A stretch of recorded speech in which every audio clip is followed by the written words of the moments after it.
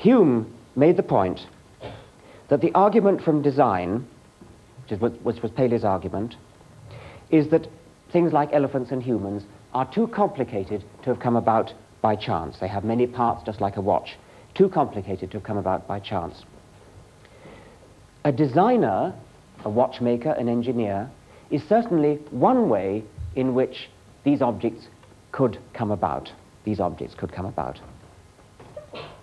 But a watchmaker, or a designer, or an engineer, if he's to be any good as a watchmaker or an engineer, must be a pretty complicated object himself.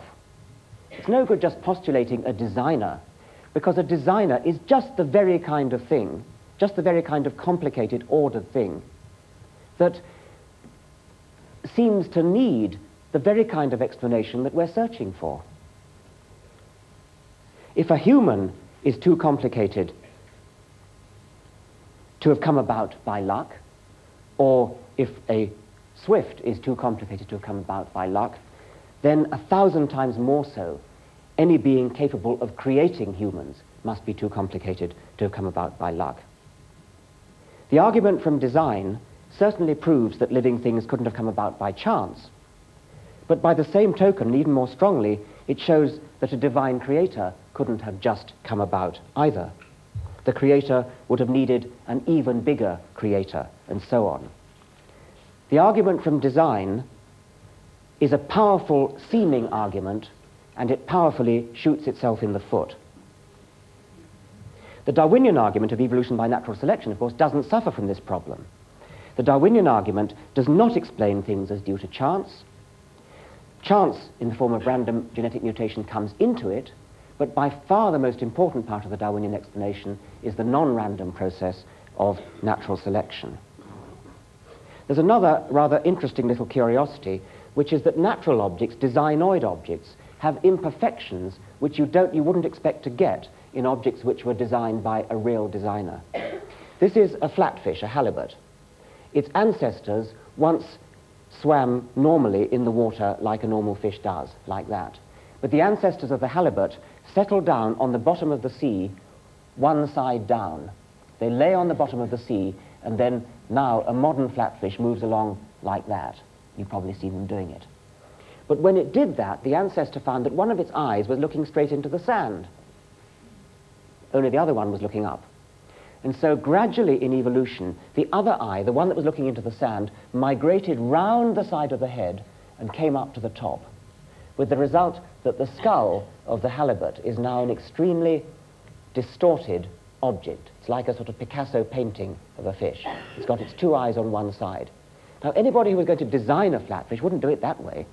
You'd do it like a skate, which is another kind of shark, which is also a flatfish, and it flattened itself, its ancestors flattened itself, by going onto its belly, so that both its eyes were looking upwards, and it had no need to do any kind of distortion.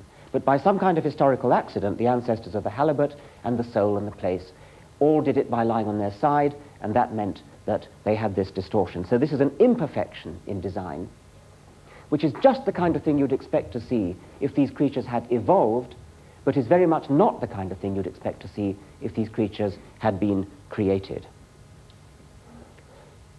Evolution starts from simple beginnings.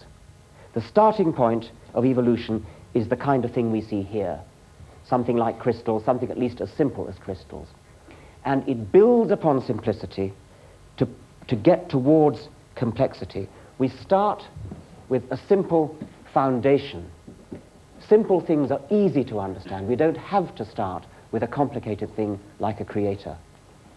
On this simple foundation are built designoid objects by natural selection. And only when we have designoid objects with brains as big as human brains does design finally emerge.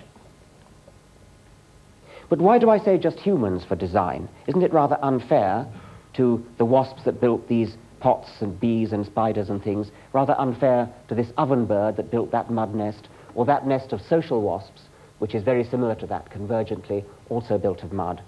Why do I use the word design only for human creations and not for the manufactures of these animals? The difference is that human designs get their goodness and efficiency from conscious human foresight. Wasp pots and ovenbird nests get their efficiency directly from natural selection, by a kind of hindsight rather than foresight.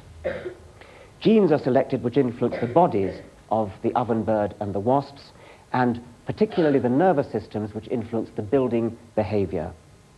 The birds and the wasps have no idea of why they're doing what they do. Natural selection simply favors those that build good nests. Humans, on the other hand, do build with foresight. At least they do usually. This is an engineer called Ingo Rechenberg from Germany who designs windmills, and he claims that he designs his windmills by a kind of natural selection.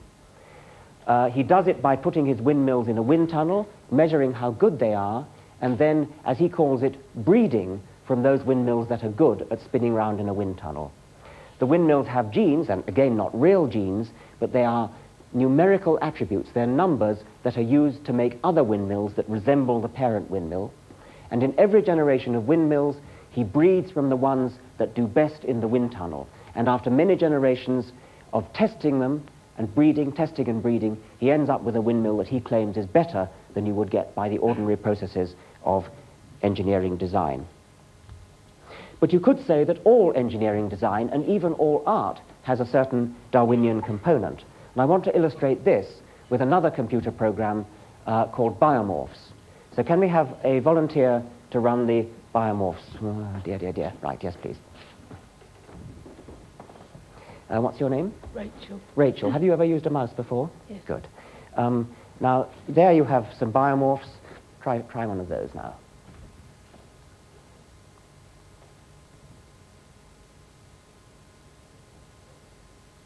What she's doing is guiding the evolution of biomorphs. The biomorphs are controlled by genes just like the arthropomorphs and just like the spider webs.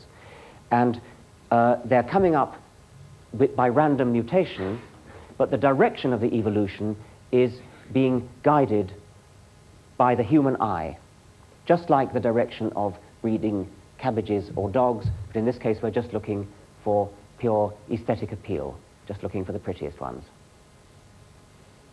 And I think you might imagine breeding wallpaper or bathroom tiles or something like this. Okay, thank you very much indeed, Rachel.